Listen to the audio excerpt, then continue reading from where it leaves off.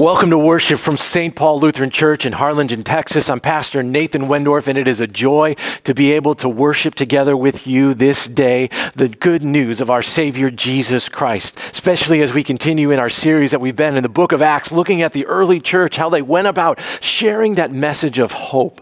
You know, as I think about that message of hope, we get some hope and we get some encouragement when you like our videos, when you share those different emotions, the love and the care, and then you share it with other people.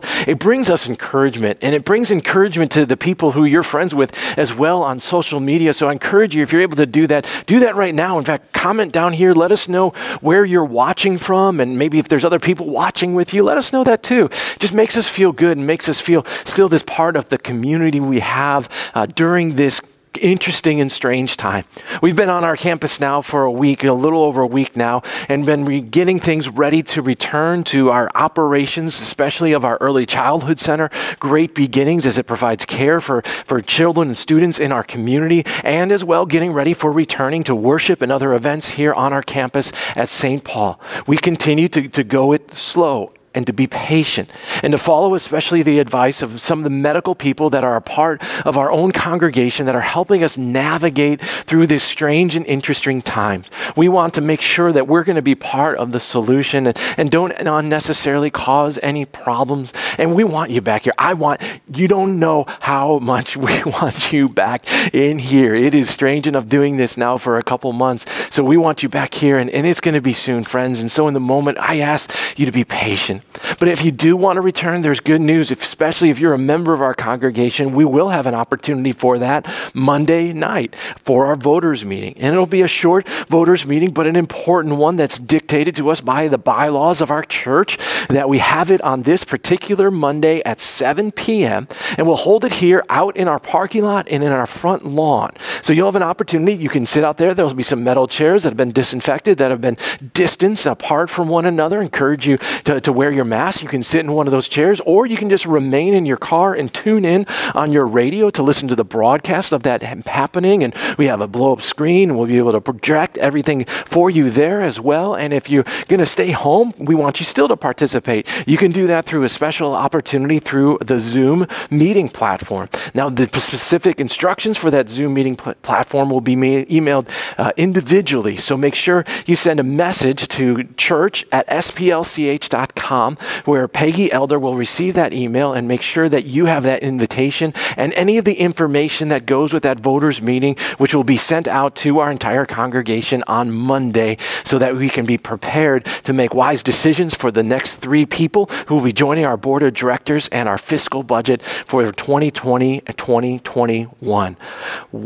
Also, as a part of that, as we end that time together on Monday, for those who so desire, there'll be an opportunity for a time of corporate confession and absolution and a celebration of Holy Communion in our new, safe, contactless way, but still in a way that delivers to us what Jesus himself declares to us in that bread and wine, his very body and blood for the forgiveness of sins and the strengthening of our faith.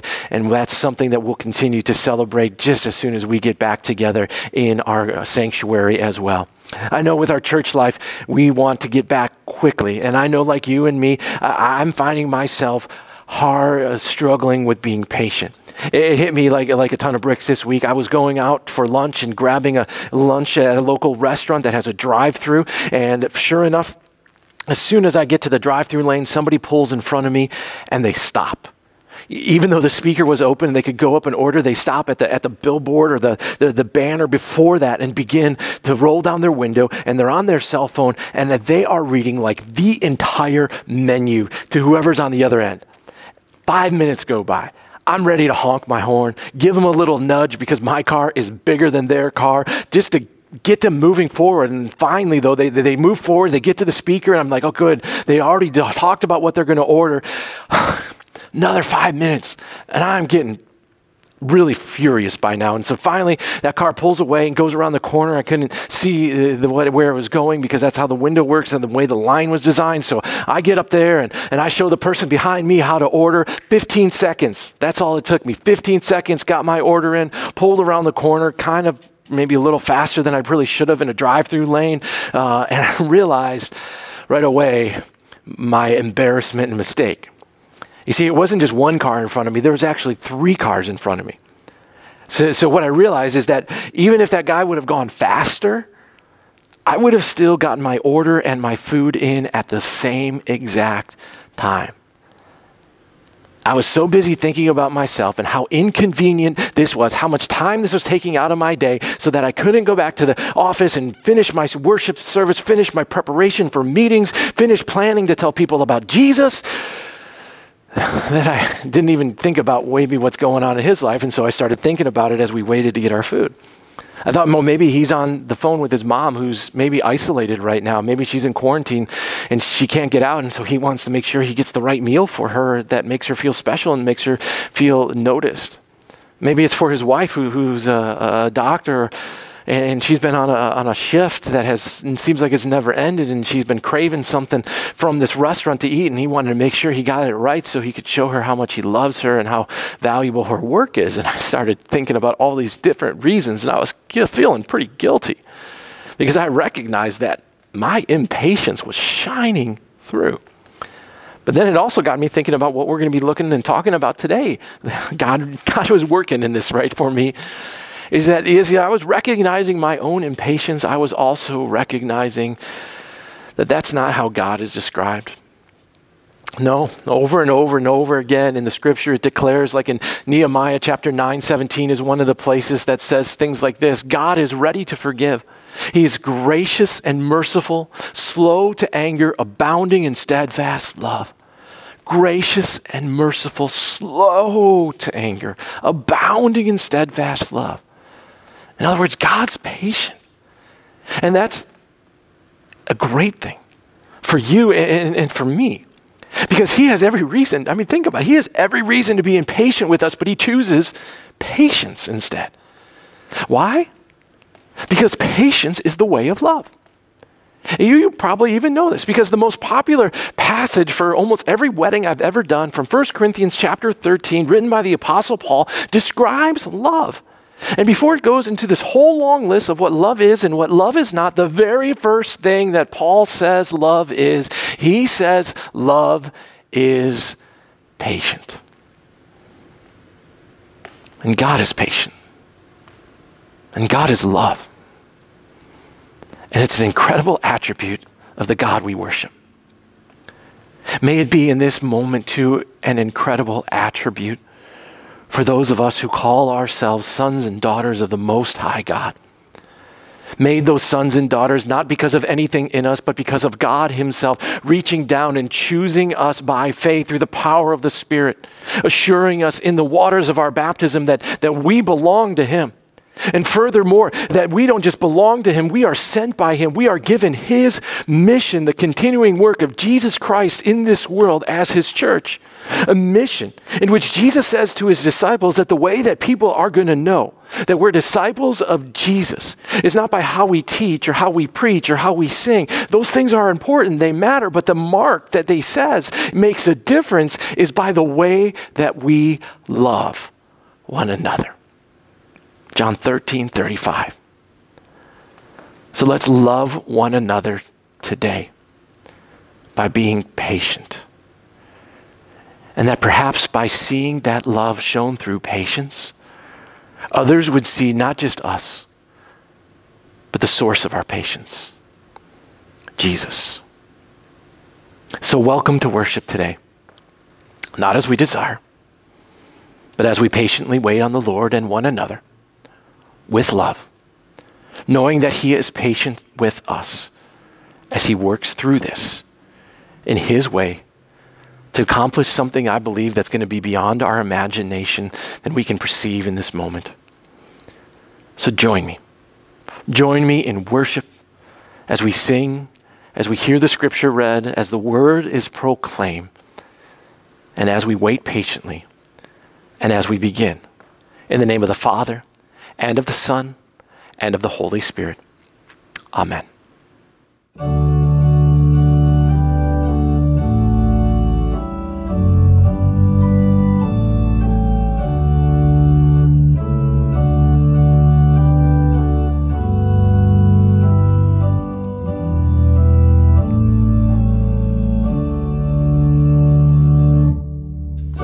church is one foundation.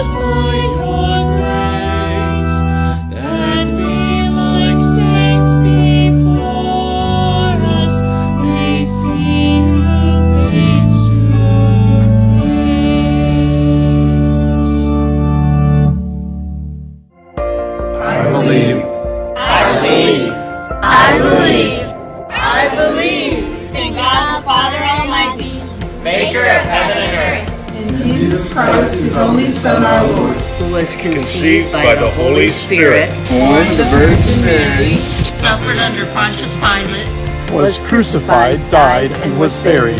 He descended into hell. But on the third day he rose again from the dead. He ascended into heaven and sits at the right hand of God the Father Almighty. From there he will come to judge the living and the dead. I believe in the Holy Spirit, the Holy Christian Church, the communion of saints, the forgiveness of sins, the resurrection of the body, and the life everlasting. Amen.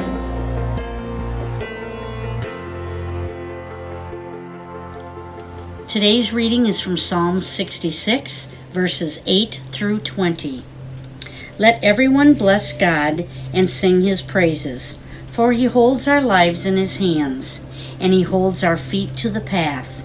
You have purified us with fire, O Lord, like silver in a crucible.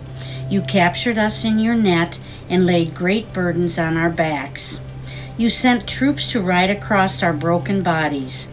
We went through fire and flood, but in the end you brought us into wealth and great abundance. Now I have come to your temple with burnt offerings to pay my vows. For when I was in trouble, I promised you many offerings. That is why I am bringing you these fat goats, rams, and calves. The smoke of their sacrifice shall rise before you. Come and hear, all of you who reverence the Lord, and I will tell you what he has done for me. For I cried to him for help, with praises ready on my tongue. He would not have listened if I had not confessed my sins. But he listened. He heard my prayer. He paid attention to it. Blessed be God, who didn't turn away when I was praying and didn't refuse me his kindness and love. This is the word of the Lord. Dear friends in Christ Jesus, as we gather in worship this day, we remind ourselves of the words of the Apostle John, who writes in 1 John chapter 1 these words: If we say we have no sin, we are deceiving ourselves and the truth is not in us. If we confess our sins, he that is God is faithful and righteous to forgive us our sins and to cleanse us from all unrighteousness. If we say we have not sinned, we make him a liar and his word is not in us. So let's not make God a liar. Let's admit who we are. Poor, sinful people, but yet exactly who Jesus has come to seek and to save. So I now ask you some questions to which you can respond yes, the right answer, at least according to 1 John, or no, if we're not honest with ourselves. Let's confess. Do you confess to the Almighty God that you are a poor, miserable sinner? Yes. Do you confess to our merciful Father that you have sinned against him by what you have thought, by what you have done, and by what you have not done? Yes. Do you confess that you deserve both punishment in this life and in eternity because of that sin? Yes. Do you believe that Jesus Christ died for you on the cross and shed his blood so that you might be forgiven? Yes. Do you pray and ask God for the sake of the innocent, bitter sufferings and death of his Son, Jesus Christ, to be gracious and merciful to you? Yes. And finally, do you believe that what I declare to you from the very word of God is the forgiveness of Jesus himself to you this day? Yes. Therefore, let it be done as you believe. In the stead and by the command of my Lord Jesus Christ, I announce to you the forgiveness of all your sins. In the name of the Father, and of the Son, and of the Holy Spirit. Go in the peace and the freedom and the joy that you are what your Savior Jesus declares, forgiven.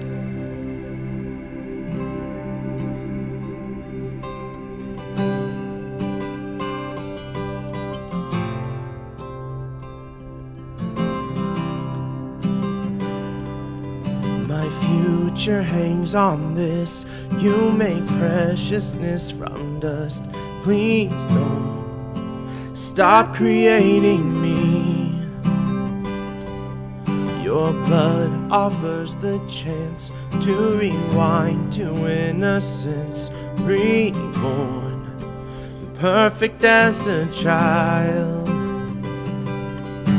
Know your cross, it changes everything. There my world begins again with you. Know your cross, it's where my hope restarts.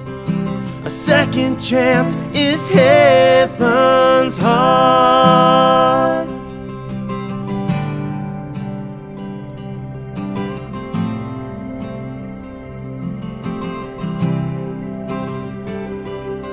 When sin and ugliness collide with redemption's kiss, beauty awakens by romance.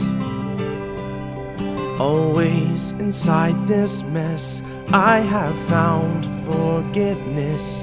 Mercy as infinite as you. Know your cross, it changes everything. There my world begins again with you. Know your cross, it's where my hope restarts. A second chance is heaven's heart.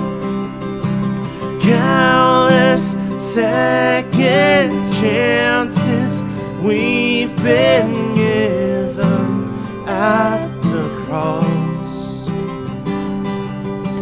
Countless second chances we've been given at the cross.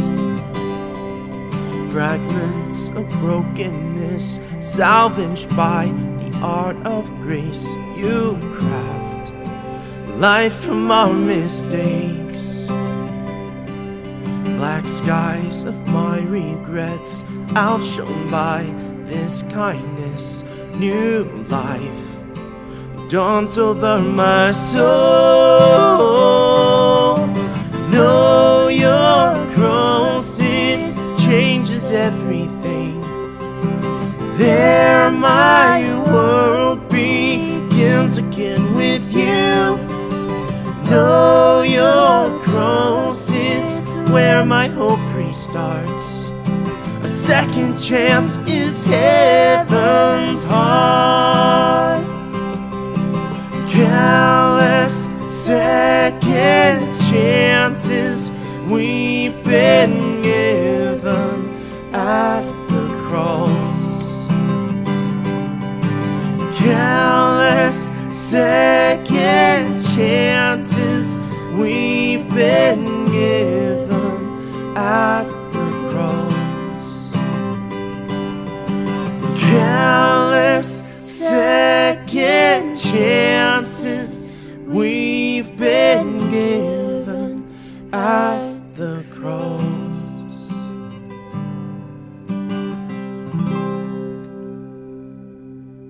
Our reading comes from 1 Peter, 3rd chapter, verses 13 through 22. Who is going to harm you if you are eager to do good? But even if you should suffer for what is right, you are blessed. Do not fear their threats. Do not be frightened. But in your hearts revere Christ as Lord. Always be prepared to give an answer to everyone who asks you to give the reason for the hope that you have. But do this with gentleness and respect, keeping a clear conscience, so that those who speak maliciously against your good behavior in Christ may be ashamed of their slander. For it is better, if it is God's will, to suffer for doing good than for doing evil. For Christ also suffered once for sins, the righteous for the unrighteous, to bring you to God. He was put to death in the body, but made alive in the spirit. After being made alive, he went and made proclamation to the imprisoned spirits, to those who were disobedient long ago, when God waited patiently in the days of Noah while the ark was being built. In it only a few people, 8 in all, were saved through water. And this water symbolizes baptism, now that saves you also. Not the removal of dirt from the body, but the pledge of a clear conscience toward God. It saves you by the resurrection of Jesus Christ, who has gone into heaven and is at God's right hand, with angels, authorities, and powers in submission to him.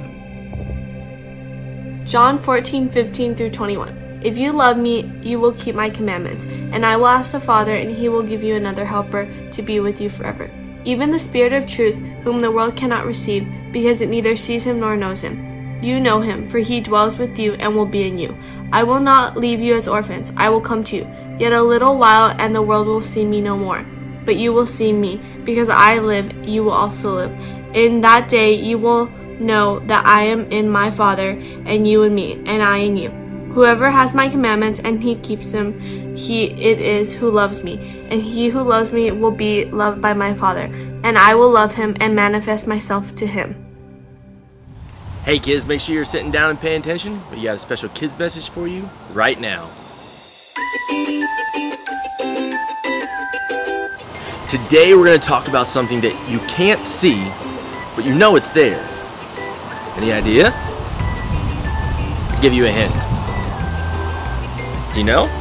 Is it a pink streamer? No. But what's blowing the streamer? Yeah, the wind. Now, it's the wind does a lot of things. You can see it's blowing our branches right now. It's kind of blowing our trees, so it's strong. And it can do a lot of work. We can't see it, but it's working. That reminds me of something in the Bible. You know what that is? I'll give you another hint. It's an amazing gift that Jesus promised us when he returned to heaven to be with his Father. You know? Jesus promised us a helper, and that helper is the Holy Spirit. Now, we don't see the Holy Spirit because he lives inside of us. But just like the wind blowing everything around, we can't see it, but we know it's working. And the Holy Spirit comes to bring us comfort and to help us. How do we know that? Because Jesus promised it to us. And Jesus always keeps his promises. Let's pray. God, even though we can't see you, we know you're real. We also know your Holy Spirit is real and with us. Thank you for the comfort that you bring us through your gift, the Holy Spirit. It's in Jesus' name we pray. Amen.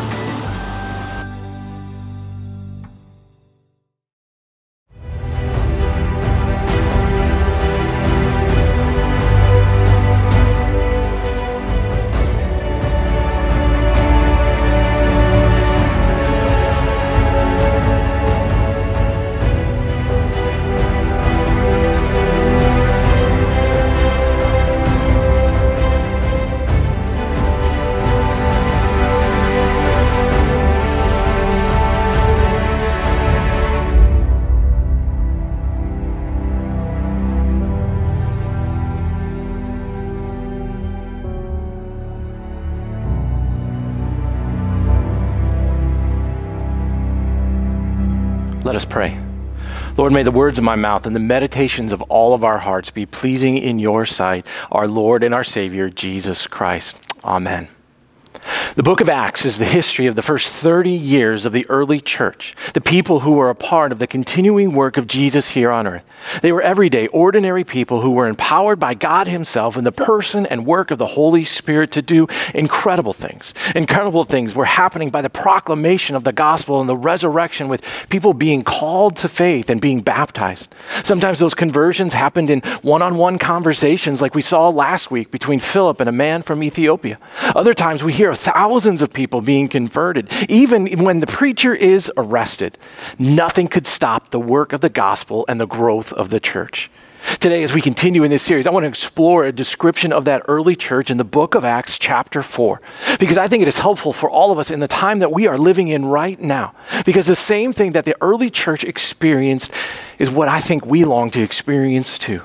Luke, who is writing in the book of Acts, describes the early church in Acts chapter 4 this way. Now the full number of those who were believed were of one heart and of soul, and no one said that anything belonged to him was his own, but they had everything in common. Now, don't be confused here for a moment. This is not some kind of communism or socialism going on in the early church, nothing of that sort. This wasn't being done because they were compulsed to do it or because of some obligation or ideology or government program. No, no, no.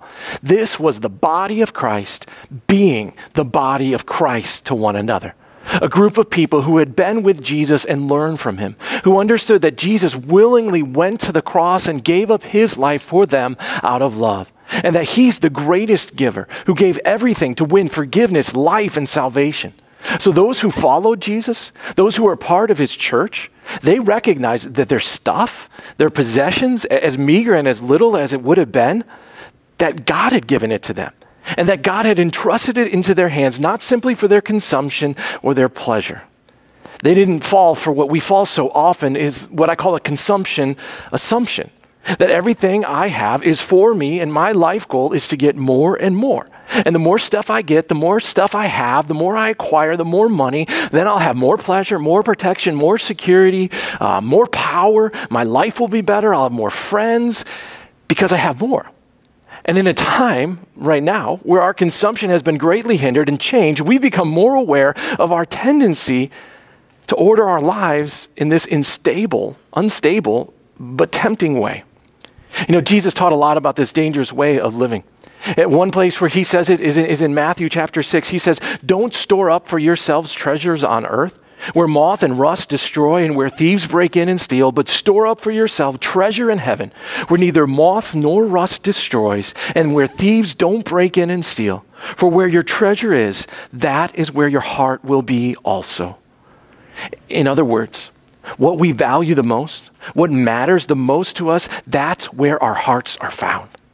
And the greatest temptation for people in Jesus' day and for people now is to value more the temporary things of this earth, our stuff, than him, Jesus himself. Perhaps a helpful way of thinking about this is to ask yourself the question, what are you most afraid to lose in your life? Most afraid of? What couldn't you imagine living without?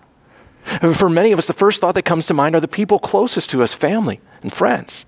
Maybe we think about those things that are intangible, freedom and our rights, or maybe we think of our houses.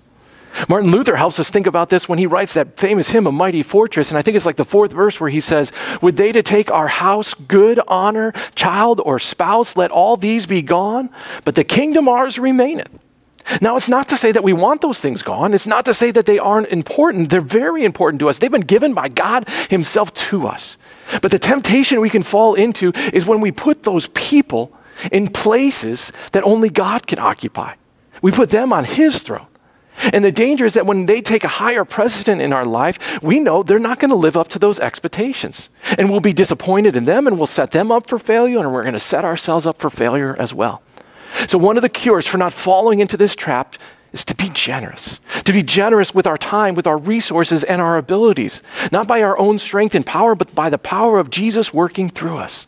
Just like that early church, their hearts were transformed by Jesus and what he had done for them and what he has done for us and what he freely offers us, that we can't help but be generous and start to view the things that we have as simply temporary things, as we're just stewards holding them for him. It is probably best understood in times of our stuff. Because when we get caught up in the consumption assumption, we need to take a step back and realize all that Jesus has given to you. And we then stop holding on to it so tightly, like our money and our possessions. We realize they're just tools, they're just temporary things. And we stop worrying about losing them and the control that they have over us because of that fear that we might lose them. And instead, we start thinking, how can we leverage these things? How can we leverage what God has given us that is temporary for what matters most in a way that will impact the lives of other people for eternity? See, I'm really thankful right now. I'm thankful for you, the people of St. Paul in this time in which you have been incredibly generous towards our congregation in your ongoing support through your tithes and through your offerings and special gifts to our ministry. Not only have we been able to keep up with our expenses like salaries and paying bills, and we can even work on some special projects to improve our campus and to allow us to keep moving forward as we pivot back to the new normal, as we return to be able to use these facilities. And not just about us, but being blessings to others. We've been able to help other churches during this time with resources to make their worship services and their studies happen online. Your food donations to our Backpacks of Love ministry, which we're going home to kids every week, some 30 kids in local schools. And when that stopped, we could redirect all those resources to a local food bank. And pounds of food were given to people who are in crisis right now. You have blessed organizations financially like Blue Sunday, which is working to eliminate child abuse, something that we hear is on the rise in our community in this high-stress time. And you're financially, through our congregation, we'll be able to support that ministry. You supported financially the work of our partners in Uganda and Bridge of Hope ministry as they struggle with meeting the needs there on the ground in this time. And those are just a few examples. And I want to mention them to you, not to toot our horn. No, not that at all. But I want you to know and encourage you that as we encourage you individually to be generous towards those around you, that we're generous as a church to others as well. And that generosity, it breeds generosity because being generous, it reminds people that we are just temporary and that what is eternal, we have an opportunity to influence by using the things that God has entrusted to us today. Let me dig back into Acts chapter 4. Got off on a tangent there. Acts 4:33 is where we were. Therefore, the apostles were giving testimony about the resurrection of our Lord Jesus, and great grace was upon them all. For as many as were owners of lands or houses sold them and brought the proceeds of what was sold and laid it out at the apostles' feet, and it was distributed to each as any had need. That the heart of everything in that early church flowed from the greatest event in the history of the world, the resurrection of Jesus. And this is the cornerstone on which the church then and the church now is built upon. And it sounds like the glory days of the church. In many ways it was. They were carrying out the mission of Jesus. They were eyewitnesses to the resurrection. The Holy Spirit was bringing about conversion after conversion, baptism after baptism. The priorities were in line. Some of the time, read more of Acts and you'll see it didn't always work out that way. They didn't have much material wealth, that's for sure. So it wasn't hard for them to give up what they had to share it with those who were in greater need. Now, that doesn't mean there weren't struggles and there weren't problems that the church will face as it carries out Jesus' mission. But even those struggles were used to accomplish the work of Jesus through the church too. And that's what I want you to see today in our own struggles as we try to navigate ministry and what it looks like in this time. That these struggles can actually be used to accomplish more than we could even think or imagine. As long as we can keep our focus off of ourselves and put it onto those around us that we are given an opportunity to share Jesus with. You know, later on in Acts chapter 5, we were in Acts chapter 4, but later on in Acts chapter 5, those apostles, they got arrested again. And the reason they got arrested was because they kept talking about Jesus even though they were told they weren't supposed to. Yet God shows that he's still in control, and miraculously they were freed from prison, but they don't run away and hide out. They go right back to the temple and they talk more about Jesus. In fact, it's such a surprise to those who arrested them and put them in prison overnight what had happened that when they found them again in the temple, they arrested them again. And Peter says to them in Acts 5:29, here's what he says. He says, "We must obey God rather than men. The God of our fathers raised Jesus, whom you killed by hanging him on a tree. God exalted him at his right hand as leader and savior to give repentance to Israel and forgiveness of sins. And we are witnesses to these things. And so is the Holy Spirit, whom God has given to those who obey him." And when they heard this, they were enraged and wanted to kill them.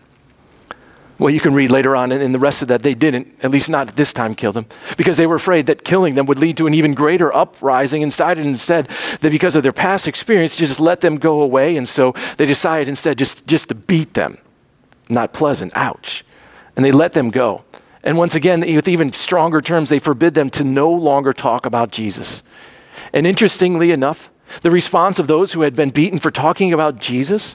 Earlier, we heard them pray, a couple weeks ago, pray for boldness.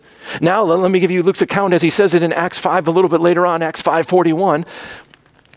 Then they left the presence of the council, rejoicing that they were counted worthy to suffer dishonor for the name. And every day in the temple and from house to house, they did not cease teaching and preaching Jesus as the Christ. Here we're in the temple, and you're in your house to house. We can still do this, church. And we can still rejoice that they were counted worthy to suffer dishonor, the dishonor of being beaten. Now that's the kind of faith in Jesus that I think we'd all strive to have. A faith that is so deep that recognizes that my place in the kingdom of God is worthy to suffer in order that others may know Jesus. Throughout history and even today, Christians recognize that when they are caused to suffer and even give up their lives here on earth for the sake of Jesus and the proclamation of the gospel, incredible things can happen. An early father, Tertullian, said this to the rulers of the Roman Empire. He said this, he said, "Kill us, torture us, condemn us, grind us to dust. The more you mow us down, the more we grow." The seed is the blood of Christians, the seed of growth. And then there's this commentary that I've been reading as we go through Acts by a man by the name of John Stott, and he put it this way. He said, "Persecution will refine the church, but not destroy it. If it leads to prayer and praise, to an acknowledgement of the sovereignty of God and of solidarity with Christ in his sufferings, then however painful, it may even be welcome." How about that?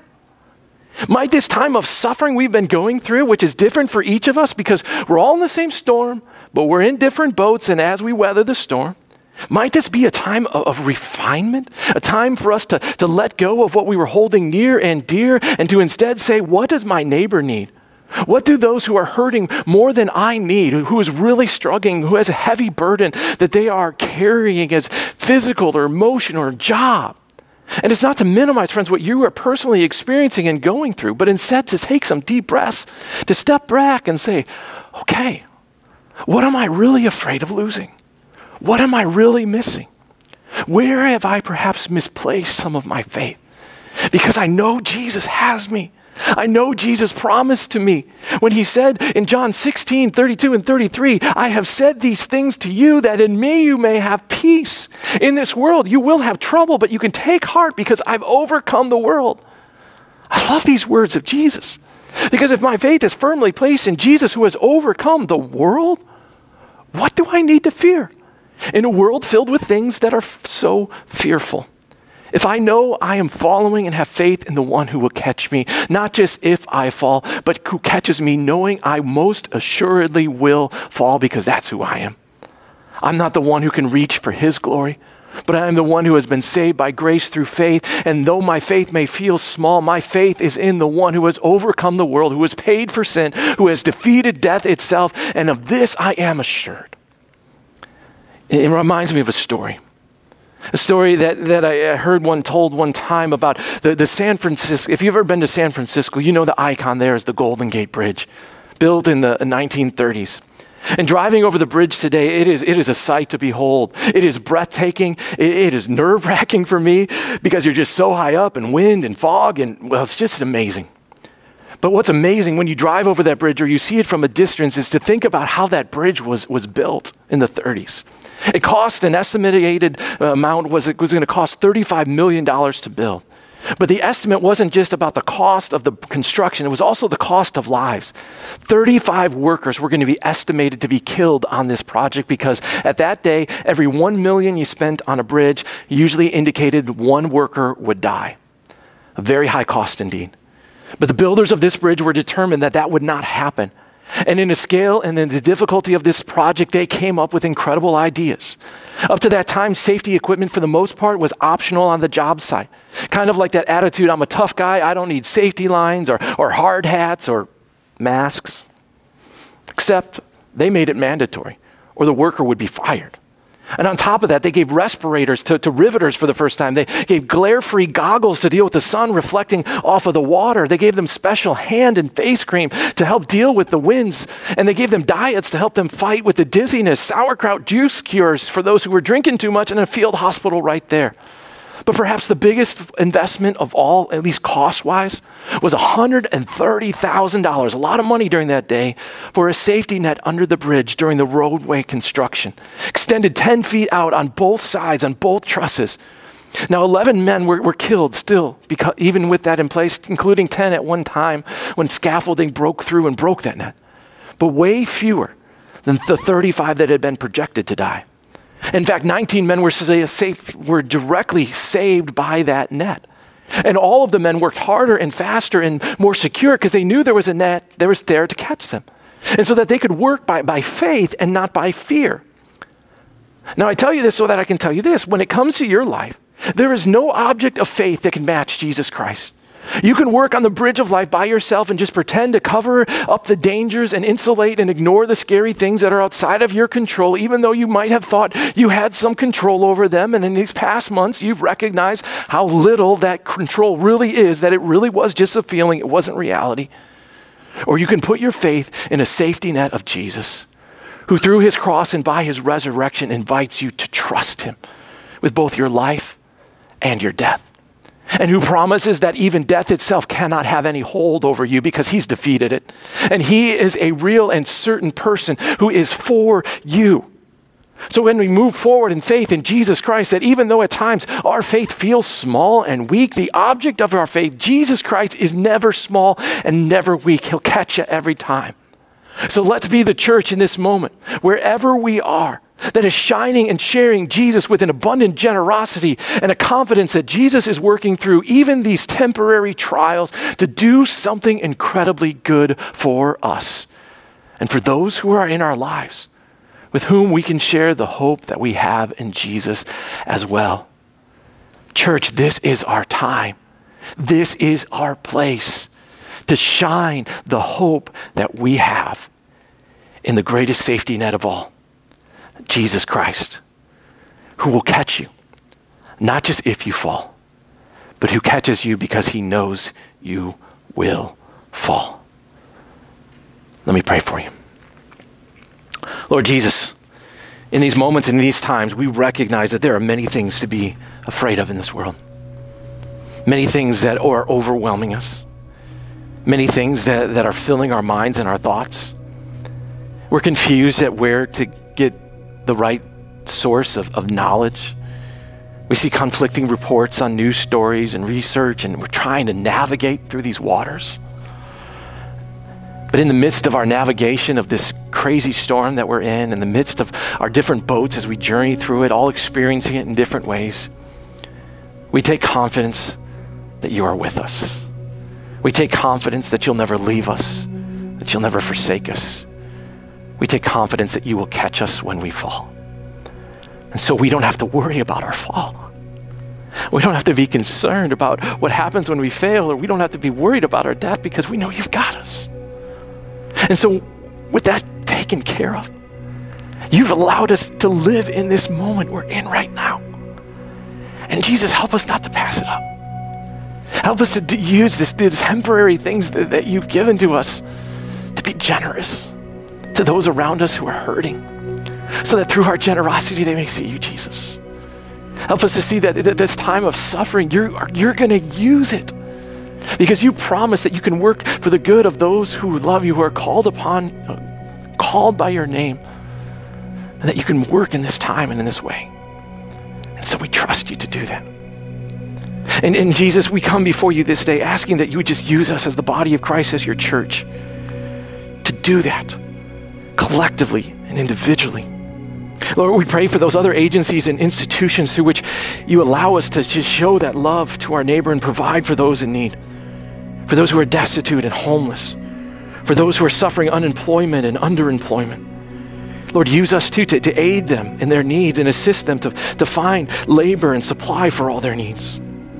Lord, we pray for those who are suffering loneliness, who are suffering the burdens of life without friendship or family, for those depressed or weary of pandemic measures.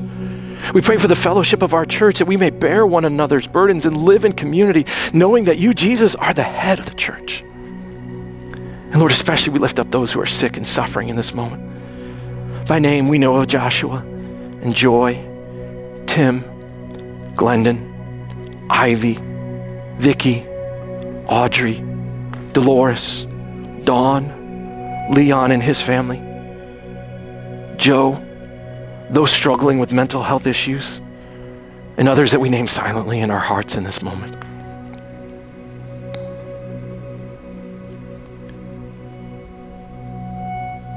Grant healing to their bodies, peace for their minds, and consolation in their grief and sorrows. And Lord, you know our earth here, and you know how dry it has been. We ask you to continue to send rain upon our land in seasonable weather, so that those who labor in the fields, who are working in hard times, would be blessed by their labor. Protect them and sustain them in this important work. Father, look upon our nation and those who lead. You've put them in these positions of authority, your word declares. So we ask, Lord, that you would give an end to this pandemic, that you would bring peace among the nations, an end to terror and violence, and that all of us in our vocations would work for the common good so that justice may prevail, life may be protected, and truth abound. And Lord, as we recall the obedient life and the life-giving death of your Son for our salvation, we pray you to strengthen our faith, to make our hearts bold, that we may not fear, but address our prayers to you in all humility. So hear us on behalf of Jesus Christ, our great high priest, who stands before you now on our behalf, pleading our cause with his own blood, so that until that day that we are delivered from the changes and chances of this mortal life and stand before you in heaven, you would keep us in him who is our safety net that doesn't fail, Jesus Christ our Lord, who has taught us to pray with confidence and boldness, Our Father, who art in heaven, hallowed be thy name. Thy kingdom come, thy will be done on earth as it is in heaven. Give us this day our daily bread, and forgive us our trespasses, as we forgive those who trespass against us. And lead us not into temptation, but deliver us from evil. For thine is the kingdom and the power and the glory forever and ever. Amen. And friends, receive the blessing of the Lord. May the Lord bless you and keep you. The Lord make his face shine upon you and be gracious to you. The Lord look upon you with his favor and give you his peace. Amen.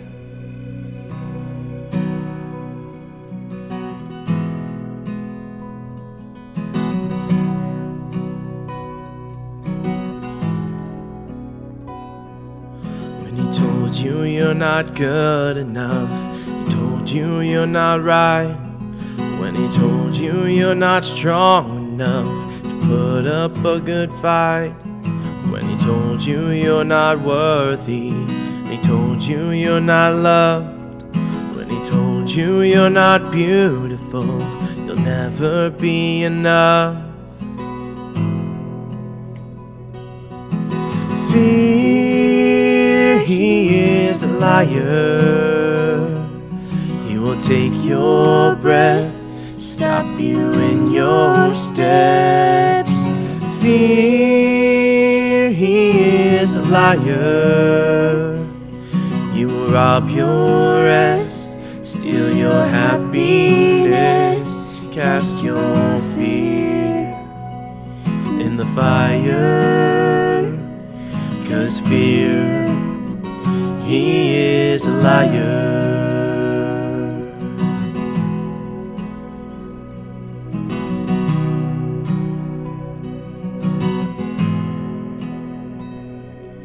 When he told you you were troubled, you'll forever be alone. When he told you you should run away, you'll never find a home. When he told you you were dirty and you should be ashamed. When he told you you could be the one that grace could never change. Fear, he is a liar. He will take your breath, stop you in your steps.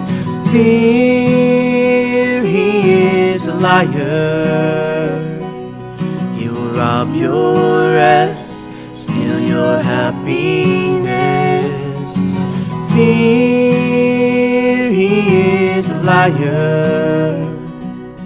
He will take your breath, stop you in your steps.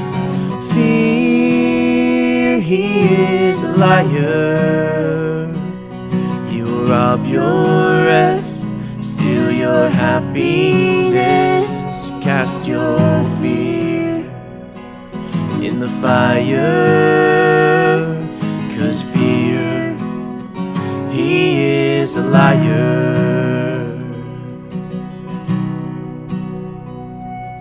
Let your fire fall and cast out all my fears.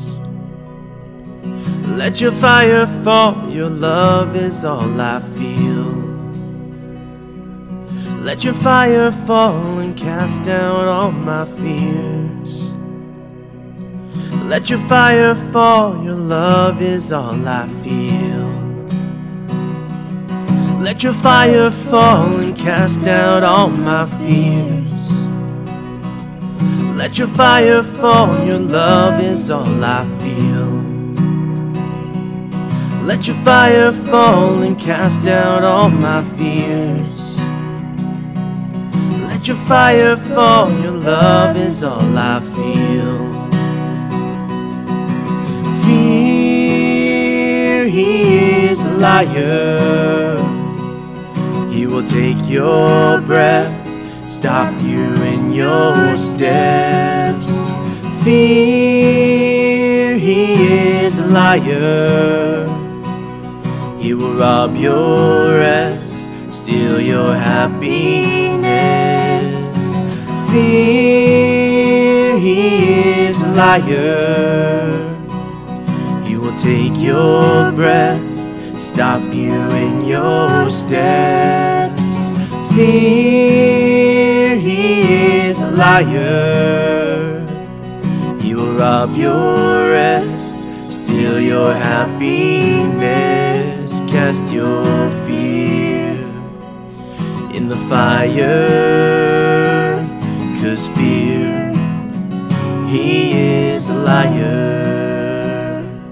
'Cause fear, he is a liar. 'Cause fear, he is a liar.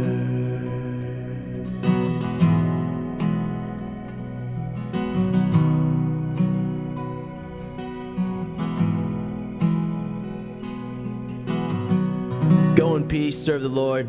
Have a blessed week.